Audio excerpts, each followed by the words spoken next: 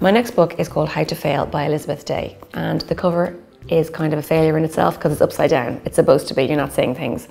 Elizabeth Day is a journalist who has a very successful podcast called How to Fail, and she decided to write a book. The book is based on her life and her failures, as she calls them, her failure to get pregnant, her failure in her marriage, and her failure sometimes in her career.